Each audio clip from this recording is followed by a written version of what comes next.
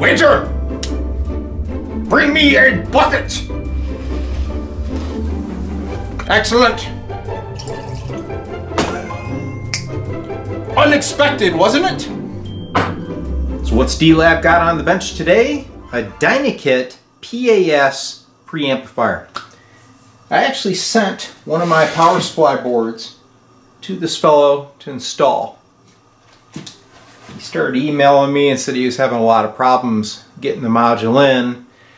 And after quite a few exchanges, he said, hey, I'm just going to send it to you, straighten the thing out, and get it back to me. So here we are, guys. But this PAS has a unique problem.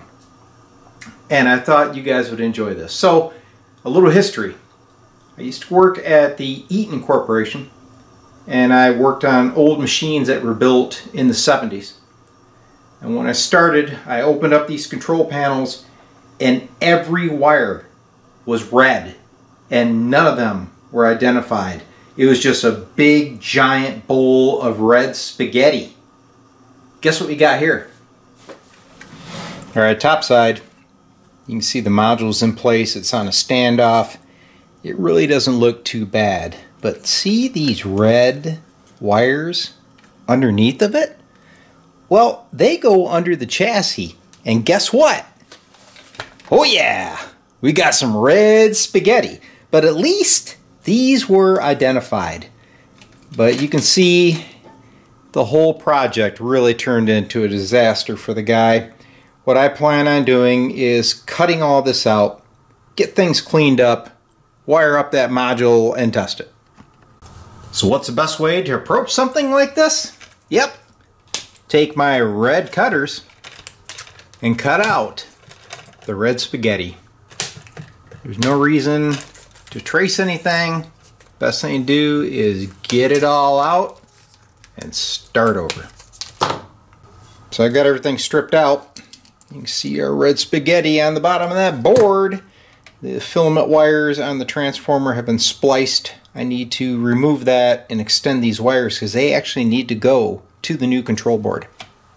So there's the board in place. Getting ready to drop her on the mount, hook up the ground. Bottom side, she's all cleaned up. Everything's hooked up the way it should be. Well, here's the underside view of the board before I mount it. So you see these blue wires. Two of them are extended wires from the filament winding of the power transformer, and they land here in the middle. The other twisted pair of smaller blues goes to the filament of the 12x4 tube. These two wires, the orange and purple, are the DC feeds that go to the 12AX7 filaments. Then you have this red wire, that's the high voltage coming up from the 12x4. Further down you see a orange and another yellow. Those are the high voltage feeds that go to the PC5 and 6 boards. And we have the ground runner. Okay, top side of the board, I'm going to explain the wiring that comes in to this area. I can't show you the actual wires coming up from underneath, but I can explain the function. So here you see the 120 volt input. This is a hot lead that goes direct to the line cord.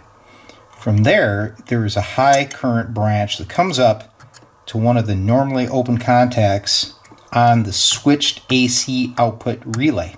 Okay?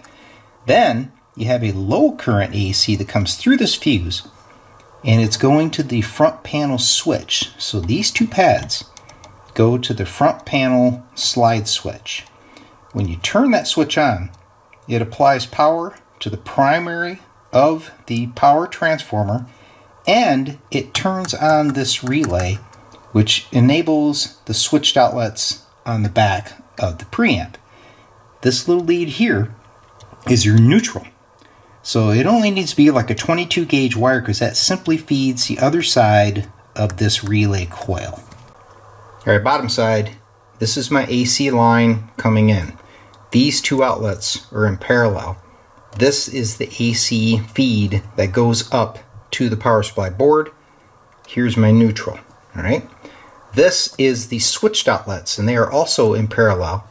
This line comes off of the relay top side which flips these guys on and off when you turn on the preamp.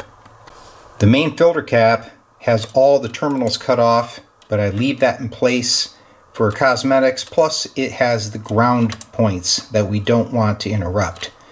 This lead here is the high voltage off the 12X4 that goes up to the power supply board, and here are those filament leads I showed you earlier. The orange and purple that come in are the DC power feeds for the filaments of the 12AX7s. So you can land them here and then use this original twisted pair which feeds the other board. Another thing that I do to all these preamps if they're not present is to install these 1 microfarad caps. Normally there was a wire from the bottom of the base pod that went to these pads, okay? Later on, Dynaco removed that wire and installed a 1 microfarad cap to keep DC off of those pods.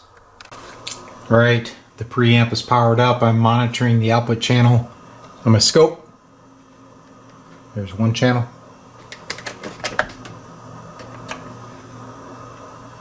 And there's the other.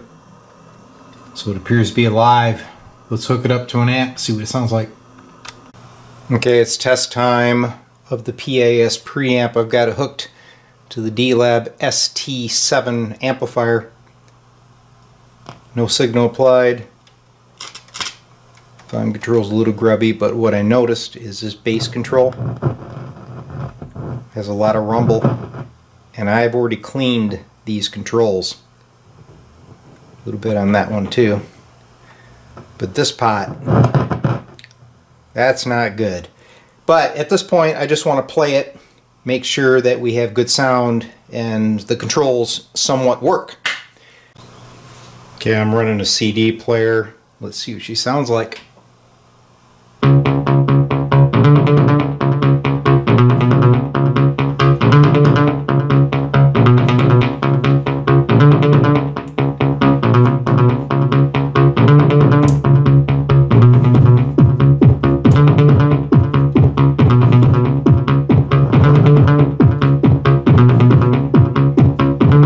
Got some rumble.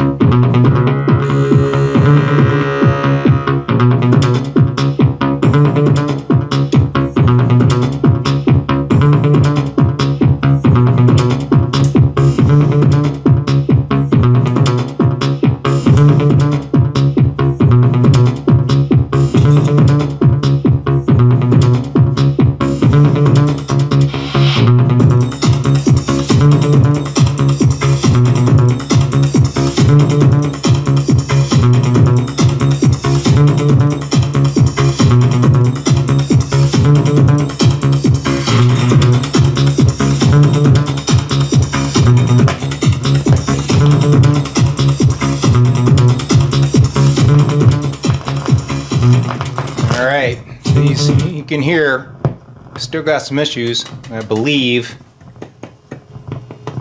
it's that pot. Okay, we're not out of the woods yet on this Dynaco PAS. The 12AX7s are extremely microphonic. It's got the black beauty caps and I'm seeing DC leakage. 3 of the tone controls measure open. If I play with them, I'll see my ohm meter kind of flicker, try to give me a measurement, and then they just go open. Common problem with these preamps. So I need to contact the owner and get permission to move any further. So I hope you enjoyed the PAS adventure. D-Lab signing off for now.